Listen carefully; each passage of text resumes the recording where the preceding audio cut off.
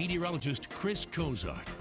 Welcome into the Storm Team 10 Weather Center. We are once again dealing with some hot and humid weather on this Sunday, but as we head into the afternoon, there will be a round of scattered storms. Expect this again on your Monday. Over the next couple days, a low threat for severe weather. We'll watch very closely. A couple of these storms today and tomorrow could produce damaging winds and even the threat for large hail, but it's a low threat. We are looking and tracking some drier weather coming in for the next work week, starting as early as your Tuesday. Chance of rain going into that scattered category for the afternoon, then settling back down for your Sunday evening. Notice how things will be ramping back up as you go into your Monday afternoon with another round of scattered showers and thunderstorms. On this Sunday morning, temperature is pretty warm here.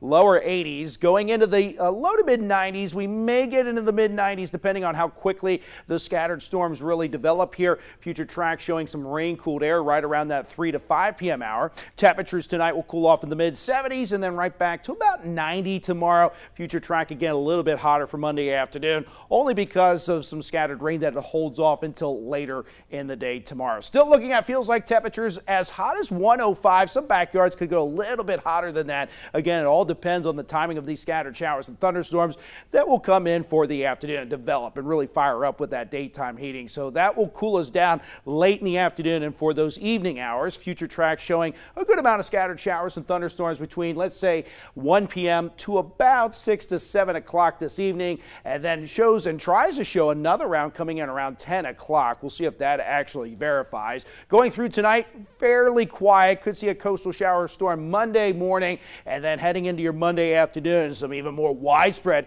heavier showers and thunderstorms showing up on future track over the next couple days. There will be a low threat for severe weather. Storm Prediction Center has us in that marginal risk for severe weather. That's the bottom of the scale. That's a level 1 out of 5 for the likelihood to see severe weather. We'll have to watch for a couple storms that could produce damaging winds and the threat for large hail. The tornado threat is rather slim given the setup within the atmosphere. So typical summer heat on this Sunday. We are in July, 93 for a high. Some scattered storms for the afternoon with that low threat for severe weather. More of this on Monday. In fact, rain chances even a little bit higher tomorrow. Then they start to come down on Tuesday. Some scattered rain still there, 94 for a high. Rain chances down even further for the latter half of the upcoming work week, and that's going to bring those temperatures up to about 95 to 96. So starting to turn even hotter during the day and warmer at night with overnight lows down to about 80 degrees.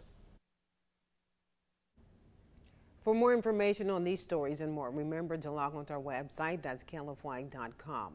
Once again, good morning to you, Acadiana. The owner of Landry's Feed Store in Rain says you haven't seen the last of him or his family's feed store business. That's up next. Looking at another hot and humid day across Acadiana this Sunday. Temperatures going into lower 90s and plan on scattered storms later on. There is a low threat for severe weather. We'll talk about that in just a bit.